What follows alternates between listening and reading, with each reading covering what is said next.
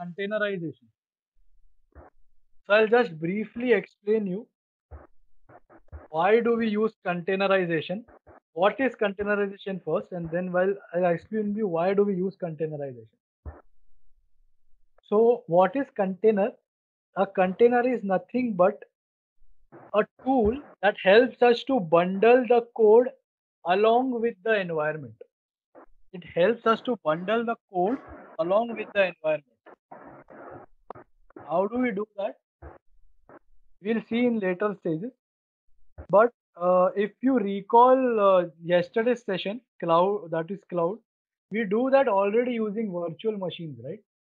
So a virtual machine is nothing but you can add your code inside that machine, or install all your environments inside that machine, and then send that virtual machine to anyone you like. But the problem with virtual machine is the virtual machine is heavy inside. So a virtual machine, a basic virtual machine might be of around 1.8 GB, correct? A 1.8 GB of basic Ubuntu virtual machine is constructed. So just to send a 100 MB code on a virtual machine, we have to send 1.8 GB of data. That is not feasible every time. So instead of sending a virtual machine, what do? Is we use a container. A container is nothing but a lightweight object. Is a lightweight object which contains environment, a basic operating system, a very basic operating system, and the code which you want to send. Now, where do we require and what is the need of containerization? So, a developer, a development team might have uh, developed a module which has to be sent for testing.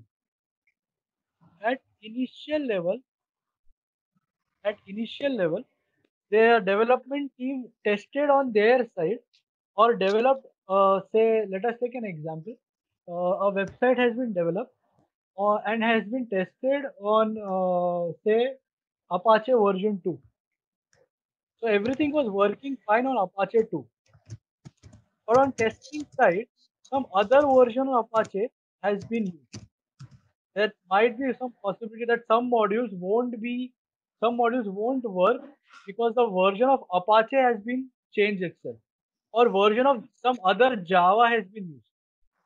So for these all reasons, we use containerization. The developer not only sends the code to the tester, but also bundles the environment that has to be used for testing. So there are some processes in containerization. The first thing what we require in to make a container, to build a container, is either an Ubuntu environment. So I'll use an Ubuntu instance right now. If you have a Windows instance, you can install this tool. The tool's name is Docker, but you cannot install Docker for Windows Home Basic or Professional. You will need an enterprise version of Windows. You need an enterprise registered licensed version of Windows to use Docker. But Docker is an open source tool which you can use using Ubuntu. On Ubuntu, it is you can use it very easily. So I've just logged into my Ubuntu instance on AWS. Okay. So what we'll do is we'll first install Docker. So how do you install Docker? So before installing Docker, I need to update this instance, I guess. So I'll just write apt update.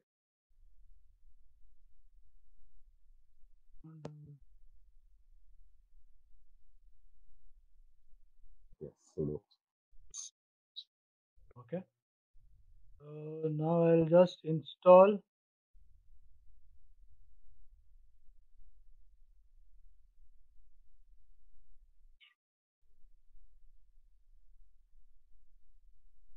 I have my root access. I'll just install Docker. To install Docker, you write apt install docker.io. Docker.io.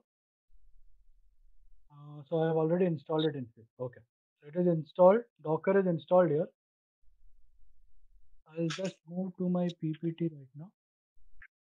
process of containerization. The first thing is we'll have to understand there is a cloud repository, Docker Hub, which has many images of particular system. So we have Ubuntu image of Ubuntu container. We have image of Kali Linux containers. We have image of Fedora containers. Even Windows. So, but Windows ones are paid. You cannot use Windows containers images directly. For our demonstration, I'll use an image of Ubuntu. So, what is an image? Image is nothing but it is an element that is been stored inside Docker Hub. I'll just how do I get an image? I have to pull the image from Docker Hub. Docker Hub is nothing but a cloud repository of images. I'm just pulling an image from Docker Hub. So all I have to write is Docker pull followed by an image name. Docker pull followed by image name. So I am just pulling an Ubuntu image. So I'm creating image. It will just download that image, and if you'll see, the image size is not that big. The image size, I'll just show you the image size. To see the image size or any properties of that image, I'll just write Docker images. It will show me all the downloaded images. So if you see, the image size of Ubuntu is 73 MB. So an entire operating system with Ubuntu base is in within 73 MB of data. Okay, so I have fetched my image. Now, to build a container, I need to run an image. To build a container, I need to run an image. How do I do that? I just write run, docker run minus it. Minus it makes the container interactive. It makes the container interactive. Minus d. Minus d is an option to run this image in background. That is daemon. Okay. So I'm running it in background. If I don't write d here, it will run on the same terminal and I cannot process or I cannot execute my commands further. So I'm writing minus d here, followed by the image name that you want to run. So to build a container, you need to run an image. To build a container, we need to run an image. So the image has been run and a container has been started. The image has been run and a container has been started. A container can be in three stages. A live stage. The first is a live stage. The second is dead stage. And the third is deleted stage. So let us begin with a live stage. So currently we have started a container. We can see the container which has been started by writing docker ps. PS command shows me all the alive containers right now inside the system. So let me just show you. So there is one container that is live right now, which is ID is this, name is this, image is this. So I use Ubuntu image to construct this container, right? So this is a new container has been started. To access the container, so now what was the purpose of building a container? We wanted to insert the code inside the container as well as the environment inside the container and then send it to the tester so that the tester itself can test the entire code along with the environment and not the code itself. So to go inside the container, we need to execute the container. So we are executing the container now.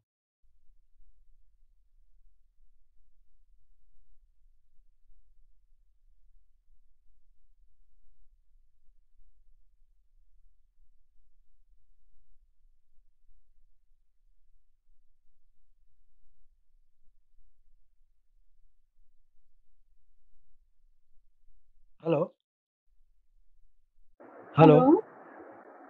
Hello. I think I was disconnected for some time.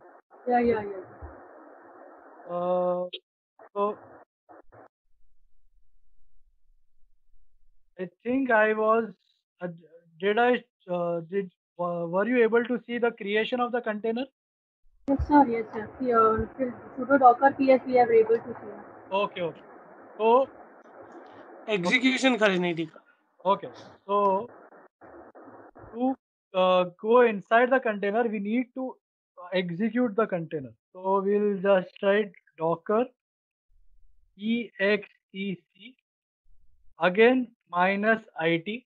It is to make it interactive, followed by the container ID. You can see the container ID listed here. The same container ID you need to paste it here. Followed by bash. Why am I writing bash is I'm just uh, saving my resources.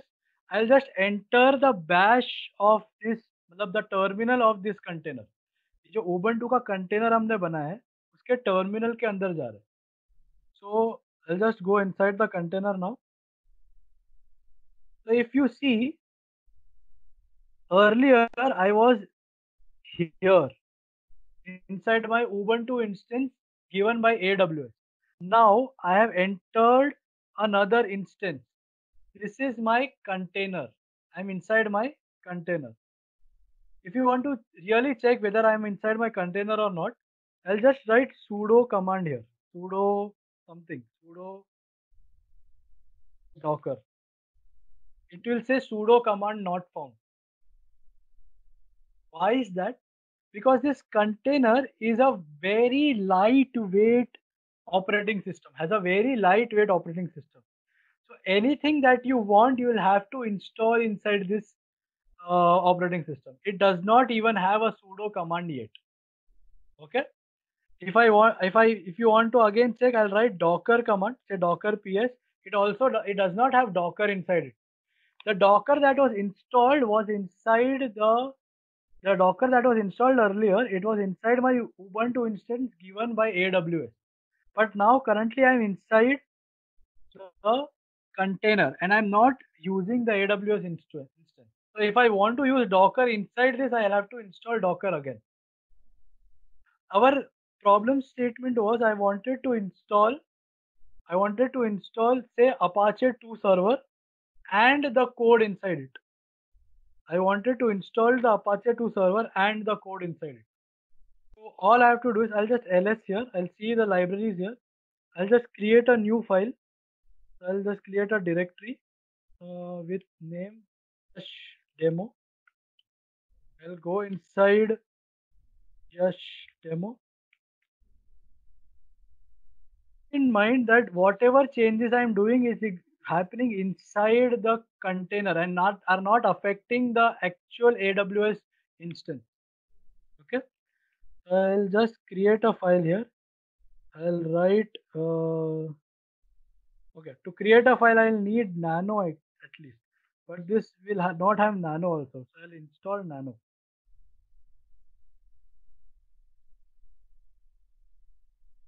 So I'm updating the container right now. I'm not updating the AWS instance. I've updated the container and installed nano. Nano is just an text editor in Linux. Okay. So I have installed nano, I guess. Okay, I've installed nano. I can use creating a file called as uh, txt. Okay, so this is a text editor. Try.txt. I'll just write some text. This is inside the container and just save it. Okay. So I've saved that file. I'll also install Apache server here. apt install. So you can install n number of softwares that you want. I'm just showing you Apache by installing Apache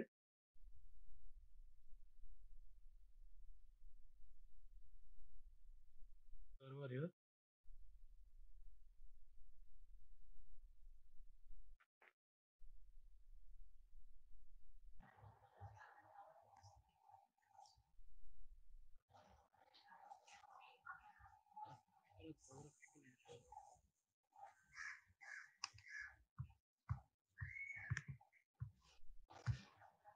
Okay. So it has installed Apache and I have created a file that is try.txt. Okay. Created a file called as try.txt. What I'll do is I'll just come out of this container. I'll just come out of this. I'll just write exit. If you see, I'm back to my original install.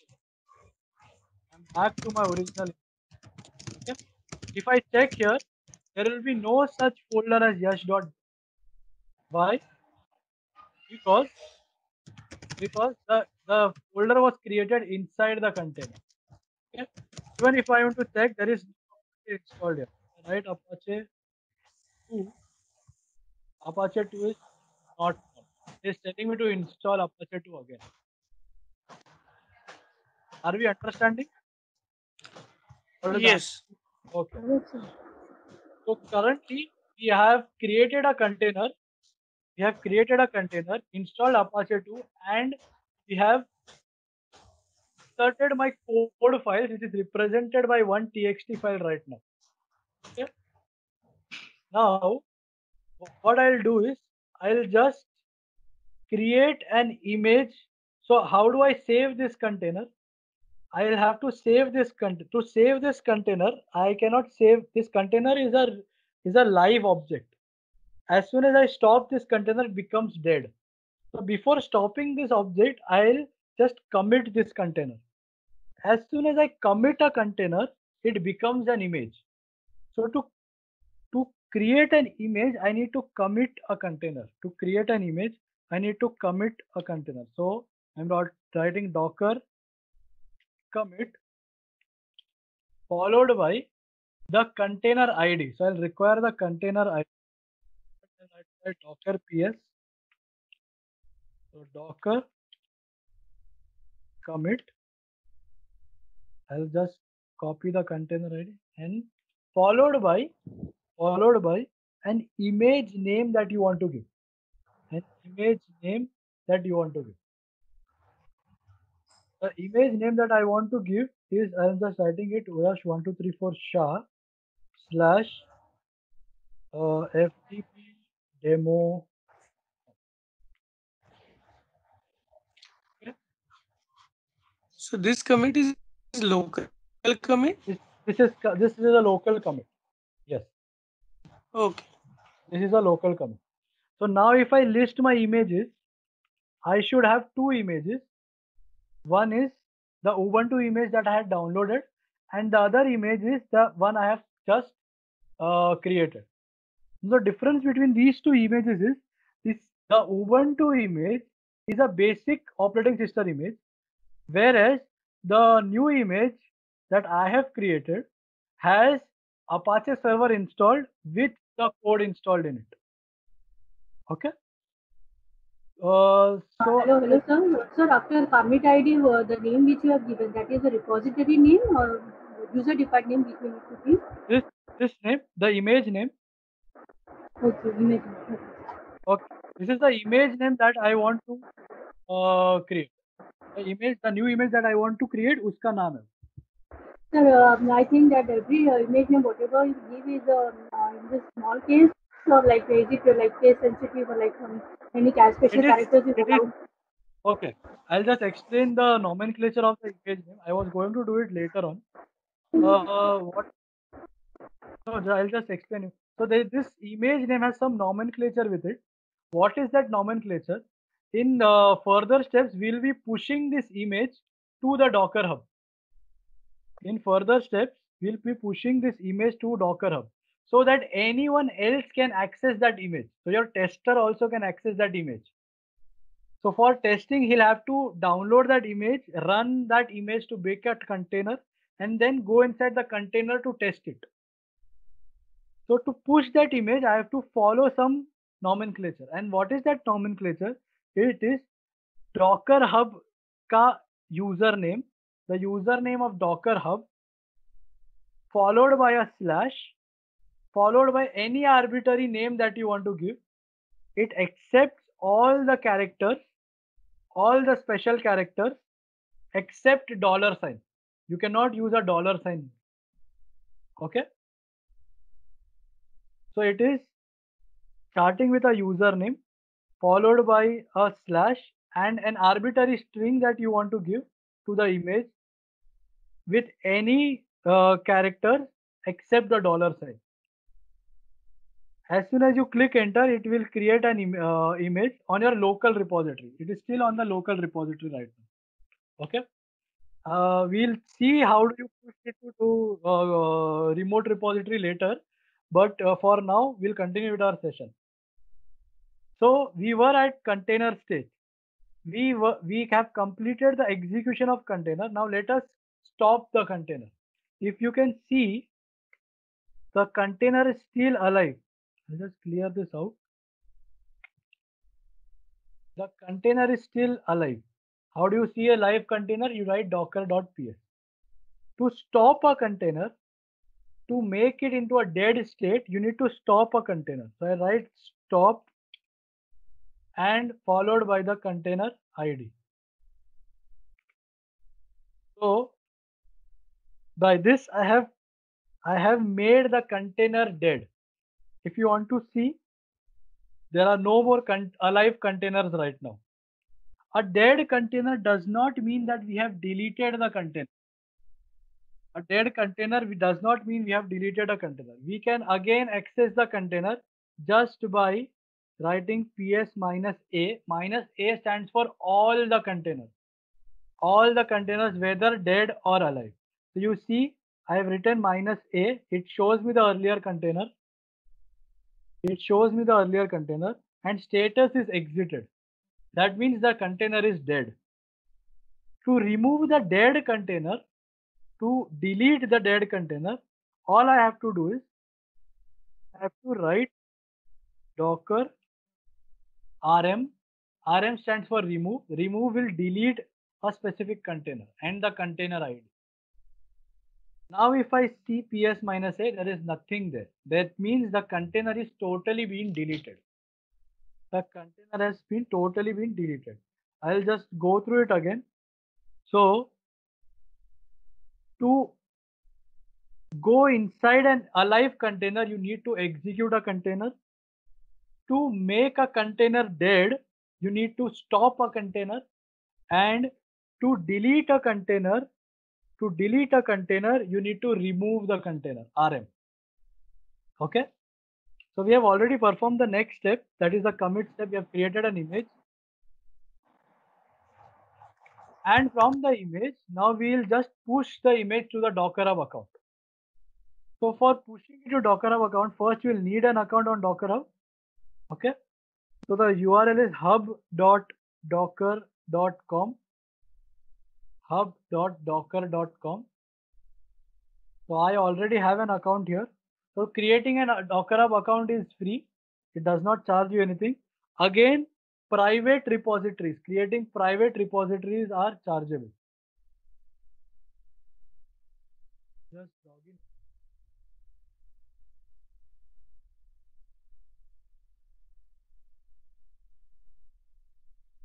Sign in. Okay. So you can see these are all the images that I have created earlier, and the nomenclature is the same. The nomenclature is the username. The username, you can see my username here. Username followed by a slash followed by any arbitrary string that I want to give. Okay. So now let me push the newly created image to the Docker Hub account. All I have to first I'll need to log in to my Docker Hub.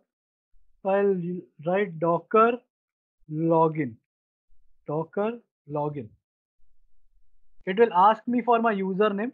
So Yash1234 Shah is my username. And it will ask me for the password. So I'm just entering my password.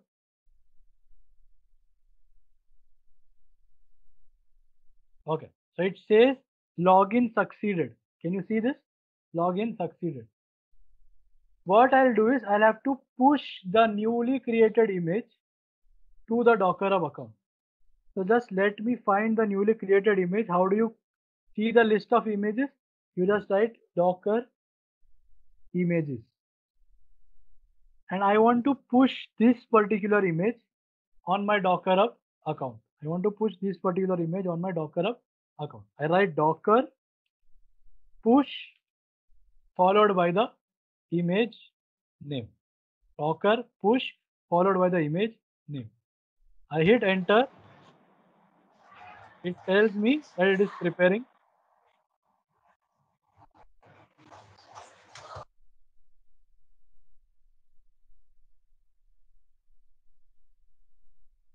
It is just pushing my container. Sorry, it is pushing my image. Let it push.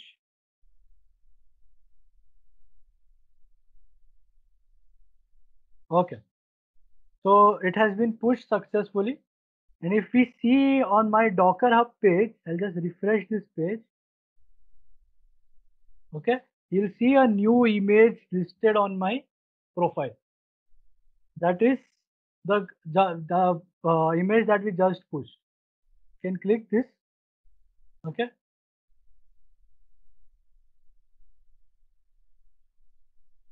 Okay. So on the tester side, he does not need to log in right now. The tester just can pull this image just by knowing the name of the image. You remember how we pulled the image? We pulled it by Docker pull followed by the image name.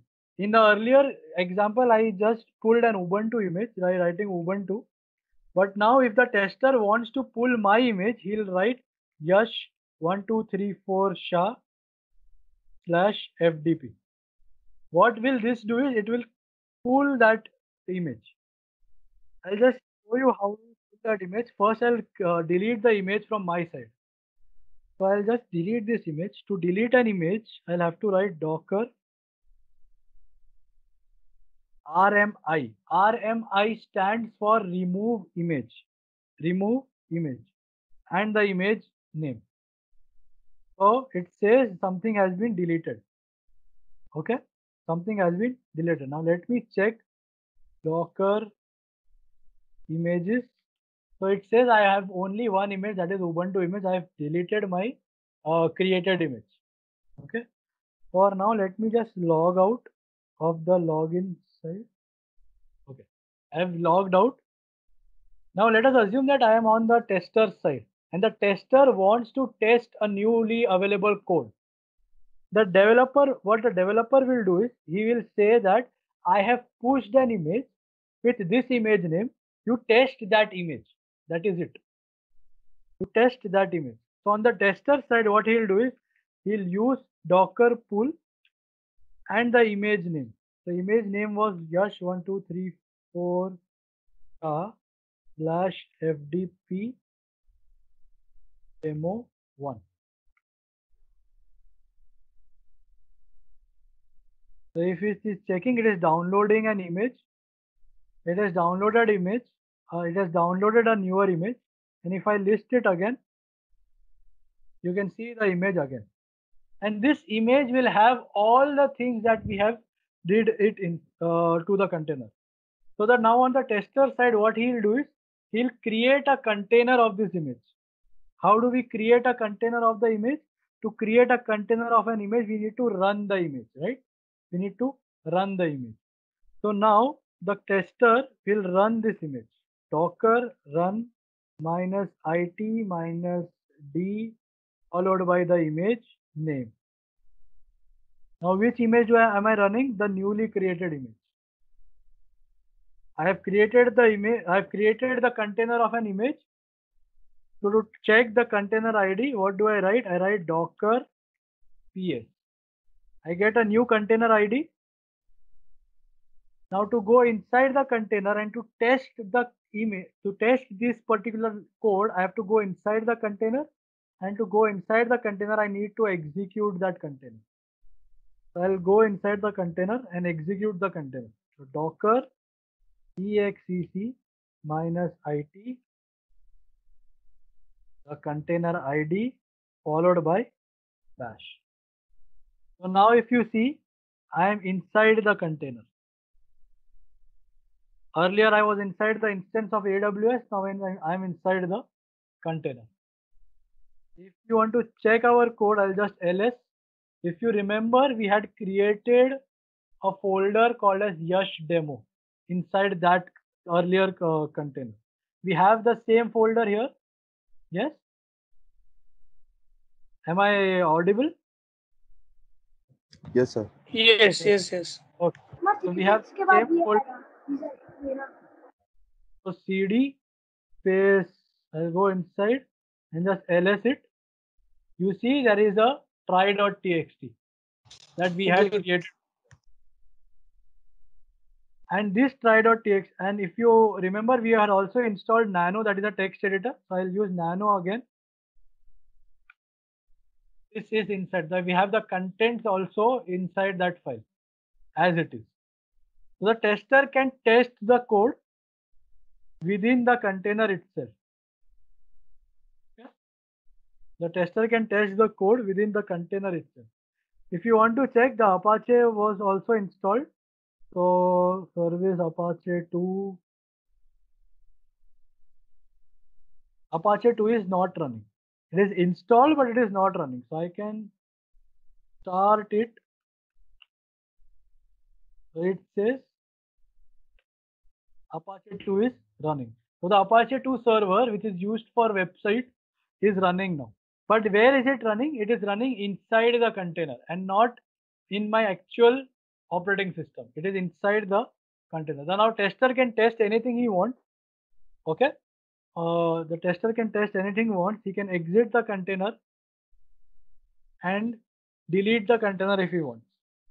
So this was all for the concept of containerization.